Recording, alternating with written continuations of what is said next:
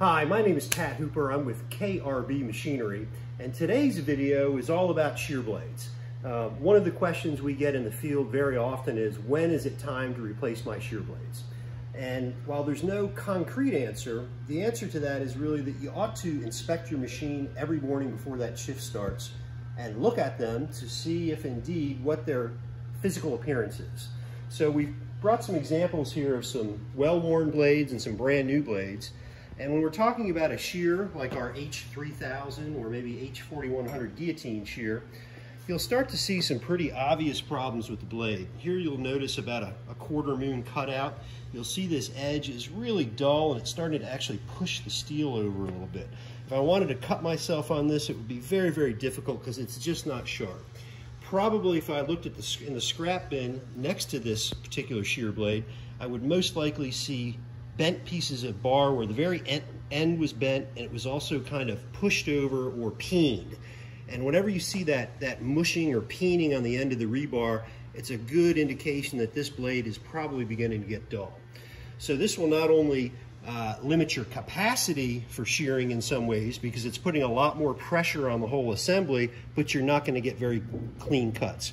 One interesting stat is if you are shearing a single piece of number 5 bar, that requires a pressure of 18,500 pounds. So think about what that's doing to that entire assembly if you're trying to cut a whole conveyor full of these guys on a dull shear blade. So really important that we rotate these blades.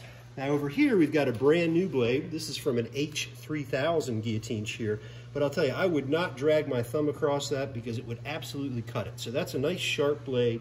There's no pushing over of the steel, there's no half moons on it, and that's going to make nice clean cuts, and it's not going to put much stress on that machine. When we get to the automatics, the shear blade maintenance is just of the utmost importance. If you don't change those shear blades on a regular basis, you are going to cause much more expensive repairs down the road. I have seen guys who run shear blades like, well, these are brand new ones, but who run shear blades in automatics like this that are way past their prime, and that will actually cause stress on the shear arm housing and actually sometimes cause that shear arm to break. Now you're into a many thousands of dollars sort of repair, and you don't want to have that. Okay, here's an example of an old legacy machine, a 1016. And what we can see is here, this is the stationary blade. We've got the cutting edge here, and you can see it's already kind of pocked. It's not sharp at all. I could drag my fingers across this all day and never cut myself. Same machine, this is the movable blade that would slide across it. And you can see it's not very sharp back in here. It's actually got a groove across the bottom from all the steel wear over time. Same thing on the other blade. And this is a blade that's way past its prime. If you keep running this thing, you are going to break other things in that machine. Contrast that by a brand new blade. And you can see how crisp the cutting edge is. And you can see also on the stationary blade, same thing, very crisp on the outside. Very sharp. If I drag my finger hard, I could probably cut myself. But again, very, very big difference on these two blades, the way that they look. So brand new blade, old, worn out, overused blade. Stay away from this one. All right, here we have an example of a brand new shear blade. In this case, it's for a 1020 servo form. What we've got here is the stationary blade that you're probably quite familiar with. And you'll see the edges here are very crisp. There are no divots. The edge is clean and sharp. It's not peening over. There's no damage to it. It looks great.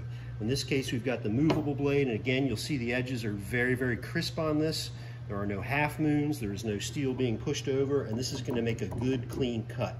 If you rotate your shear blades as needed, as early and often as possible, you will absolutely save wear and tear on your machine that will be much more expensive than replacing a shear blade down the road. I've seen shear arms break because they are not changing the blades correctly, and that can come into multiple thousands of dollars in repair costs. So keep your blades fresh and clean. Please examine them before every shift, and if you see anything that's suspect, when in doubt, change it out.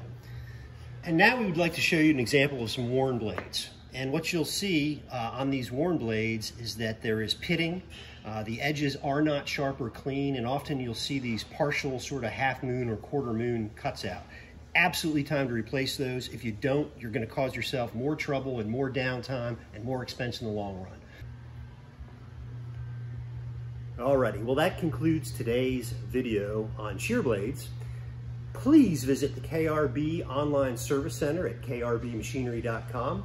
Check our YouTube channel. We've got lots of maintenance and troubleshooting videos, and if you can't find what you need there, please contact our service department or your local sales representative. Thanks again for being a customer of KRB Machinery.